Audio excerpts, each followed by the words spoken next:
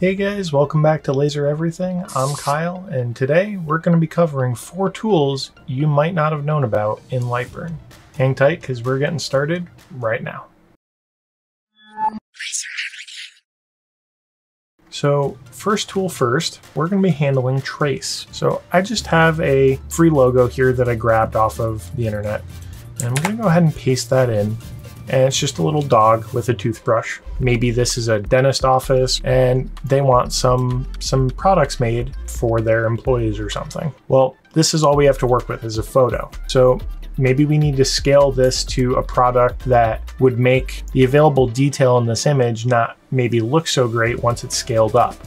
And that's the beauty about working with vectors is you can scale it infinitely. So what I'm going to do is we're going to turn this into a vector. So I'm going to right click, hit trace image, and we get this pop-up. Now this pop-up is going to give us a preview window. Now, first thing I'm going to share is I can click and drag and make a box. And I can only trace a section of the area of the image. So if we only need a trace from one spot, we can very specifically box in that area and work with just that spot. I want the whole image, so I'm going back to having everything highlighted, which is how it starts. But in case you accidentally left click on something and get stuck and have to start over, you don't need to do that. Just zoom out, highlight what you want. And trace works off of a threshold system essentially. These gradients it can sometimes have a hard time with. So we want to move, starting with this threshold in this case, up or down to meet this gradient so we get the whole image, if possible. Sometimes we get lucky, sometimes we don't. In cases where we don't, we can simply do a second trace to capture everything at a different threshold and cutoff, or we can also try adjusting the cutoff to get what we need. So I'm going to shift this up, and you'll see that the gradient is now moving away. We don't want that. We want to capture everything. So I'm going to scroll down instead, and we just got everything there. So 108.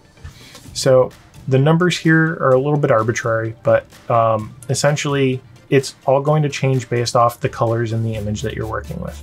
So cool, we got what we need out of this image.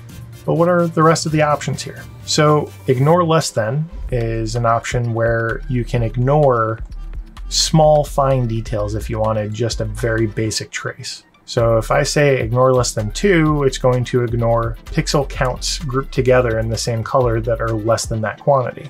Now for smoothness, that is the next option here. So what we're looking at is curves, or at least it's more easily identified in curves. So if I pick one of these teeth, and I zoom in just a bit, if I scroll up on the smoothness, it's going to essentially allow more curve into the design passively by allowing more nodes, almost. Now if I scroll down, it's going to try simplifying it, and sometimes you'll see the lines shift. A little shift here, and you can notice it's a little more jumpy. So if I scroll up, you'll see that this is turning into more of an arch, and we're basically back to where we were. You know what? We're going to talk about another button to make this a little easier to see. I'm going to hit the fade image button. What that's going to do is fade the image into the background and let us see what our vector lines are looking like from this trace. Okay, fade, you can see this nice hard angle. And again, I'm just going to smooth up, smooth down, smooth up, smooth down. So that's the power of smooth. Now in some cases you don't want that. Sometimes you need those hard edges. So you may want to turn this down. A lot of the time, I find that LightBurn's very good with it, and I don't really have to adjust it too much. I almost never change smoothness, so I almost always leave that at 1. So we only have a couple things left here. We have show points. So if we hit show points, it's going to show essentially what the nodes are doing in here. And you'll see a lot of these sweeping curves. Now, if I scroll up on optimize, you're going to notice that a lot of these are disappearing. And as we scroll down below the default value, it's actually adding in more. This is the default, and now we're going up and up in the less nodes we have. Now, if you've got a very, very complex design, changing it can help. So show points can be powerful for that. Now we're in the home stretch now. Clear boundary. So before we we talked about left clicking and outlining a shape maybe that we needed. Maybe we didn't intend to do that. What we can do is we can hit clear boundary. And that's just going to default and reset to the whole image that we're tracing. Then we have delete image after trace. Now what this is going to do, obviously we have the image in the background that you can see that we put in that we're tracing. It's going to remove that layer completely, and it's going to only have the vector when you hit OK with this checked. If you don't have that checked, it's going to pop the vector in line essentially with the image on a different layer, because you have an image layer and then a vector layer. So if you need to do something else with that image, or you want to keep it as a reference, turn that off. If you don't need the image after tracing it, you can turn that on. Now, last but not least, we have Sketch Trace. Now, Sketch Trace is more designed for handwriting, like for example, recipes. Sketch Trace is great for that. Handwriting in general, fantastic. Or actual line drawings, fantastic. Again, not something we're gonna need here, so I'm gonna go ahead and skip that. With that said, we're gonna go forward. I'm happy with the results here. I shifted the threshold down like I said before, and we're gonna proceed with delete image after trace. And you'll notice the image is gone. We can see through our vector shape here, and we can scale this now infinitely without losing detail, because we're working with calculated nodes and we're no longer working with a dithered shape. That also gives us extra options in our cuts and layers. So if I bring that image back in, you'll notice, just as a final tip, that we get less options when it comes to what we can do with the layer. We can't pick multiple scan angles, we can't add multiple layers, sub-layers rather, and we can't rotate our cut angle in an automated way.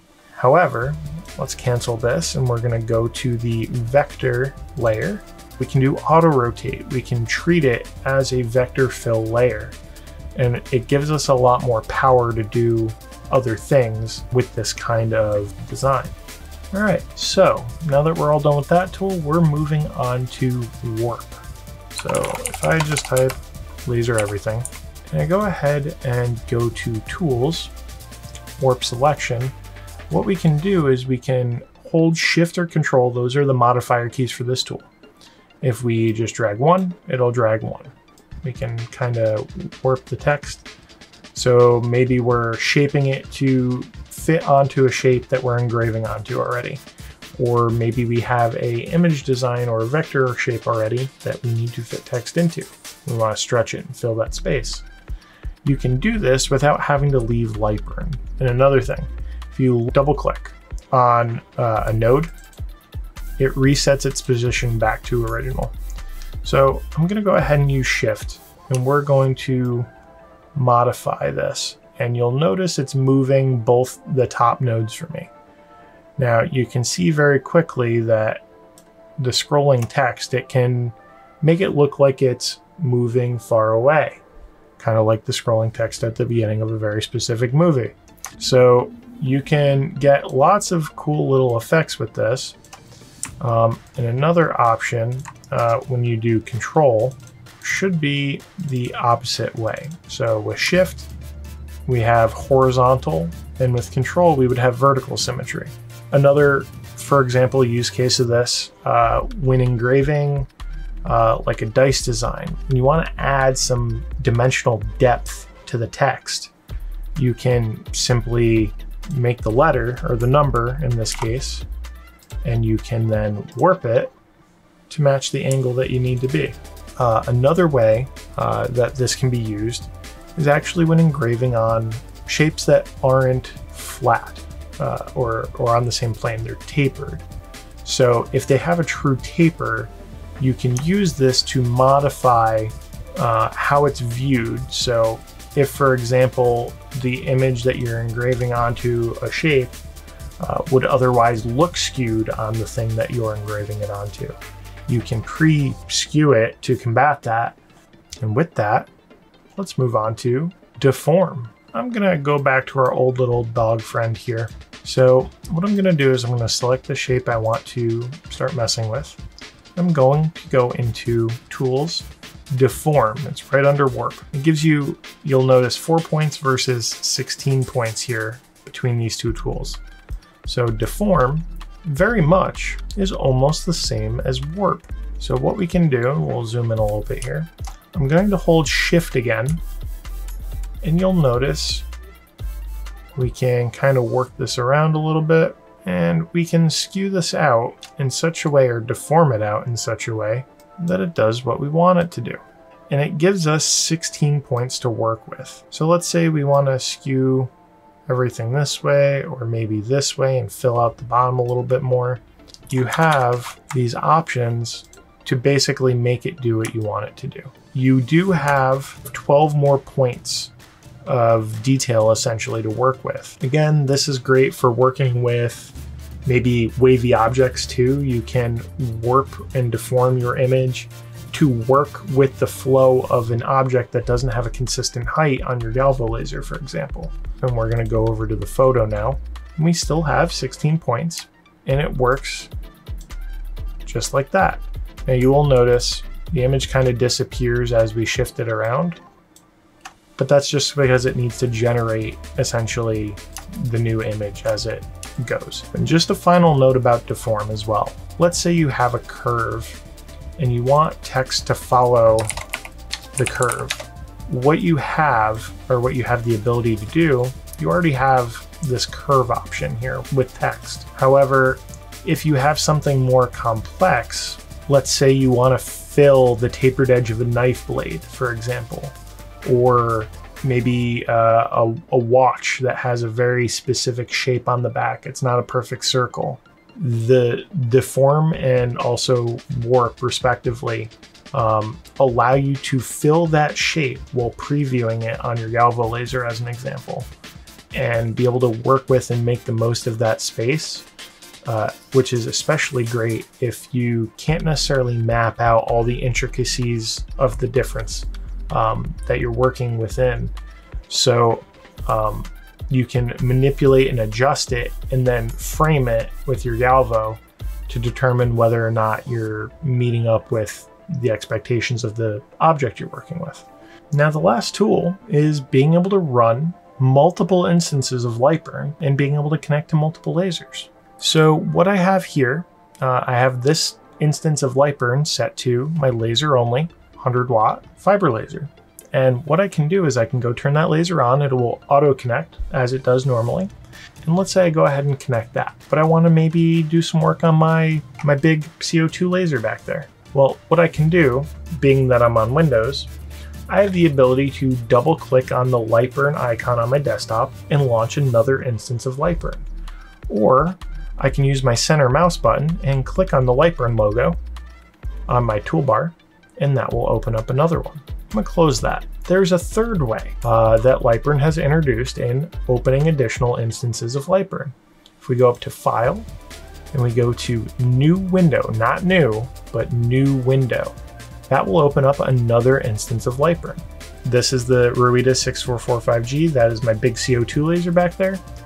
If I go ahead and turn that on and I get a nice engraving cut job going on that, maybe I want to do some more work on the UV. Well, what I can do is I can go ahead and pull up the UV and I can plug that in. I can open another new window and I can have the Ruida and the UV going, and then I can open another window and I could have the Wisely 300 lens going. I could have all of these lasers going at a time. Now, the tip that I have for you is that when you're connecting multiple lasers, it is very challenging for LightBurn to know which one's which. So the control cards on fiber Galvo lasers, for example, where I have multiple, they have the same control card. So LightBurn may automatically connect to another machine that's on if there isn't already a LightBurn instance connected to it. So you need to make sure you're setting the device before turning the device on, or else it may lead to freezing problems with the software. You might get stuck. So just a little tip there. That has gotten better in recent updates, so that may not be as big of a problem as it is now, but that's it. I've run up to 7 or 8 instances of LightBurn for 7 or 8 different lasers at the same time. At that point, you're more at your head bandwidth than you are at the LightBurn bandwidth. And another factor is the limitation on that would be, again, your system. So if your system only has 8 GB of RAM, if you're running a lot of complex designs, that could be a little bit problematic and slow things down a little bit. But that's it for tips on this. I hope you all enjoyed and got use out of it. We'll see you in the next video. Bye-bye.